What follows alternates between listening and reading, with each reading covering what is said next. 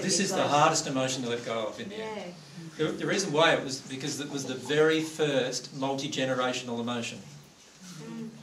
The people you know of as Adam and Eve, the real name is Ammon and Aman, they chose self-reliance over God-reliance. It was the very first bit of emotional damage that got passed on to the next generation, this emotion. And so it's very deep within your core. Very deep within your core is this desire to want to control everything around you to your own pleasure. Right? That's very deep within your core. And it will be an emotion that comes up for you a lot of times in your progression. The question I have is, you said that when a child is born, they take on the emotions of their mother and father.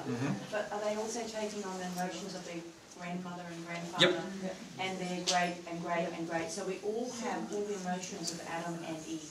Yep. Thank you. Yep. So therefore we would actually have the memory to a certain extent? Yeah, a lot of the emotions that hit you when you were a child or in the womb, obviously you don't have memories of the events associated with those emotions. And this is why your mind is very, really useless when it comes to dealing with emotion. Because many of the emotions you're going to need to allow yourself to feel, you won't actually have a memory of. You'll just have an emotion of. Right?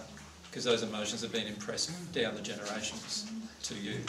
So if you do have an emotion and you sit with it and embrace it, and you get a vision, or a knowing... Yep.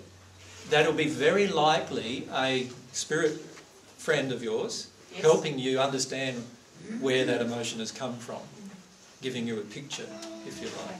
So with that vision and that spirit helping you get through that emotion, could we then have that belief that that's a past life? But really it's an emotion associated going all the way back to Adam and Eve. That's how most people believe past lives, is that in reality it's just spirits that are with them, giving them different pictures to help them deal with their own emotions. But then they misinterpret those pictures into being a past life experience. Thinking it's a past life. Yep. Okay, just answer. Is that actually really exciting now? Sorry? Was that in the ancestors' life? Yeah. Yeah, that's right. Well, it might not even be an ancestor, it might be like someone else.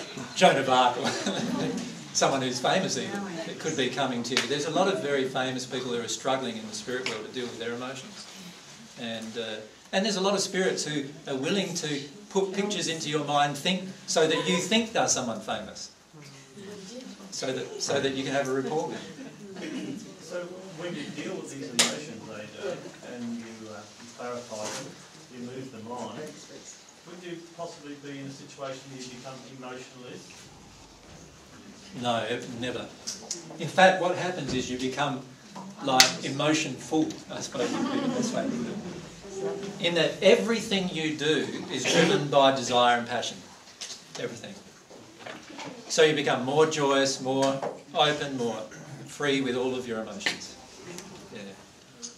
So it's the opposite to detachment. So it's basically divine love. Well, it's not. You're allowed to have, of course, even though you've connected with God and are one with God, you're still your own person. So you will still have your own desires, your own passions, your own longings, your own areas that you want to investigate. And you'll have and the more and more you live in your free will, the more powerful you become as a soul. The more you can actually obtain and actually enjoy. So your joy actually abounds more and more and more, not less. You become more emotional, more desirous, more passionate. You have better love making with your partner. And all those kind of things all happen as a part of the process.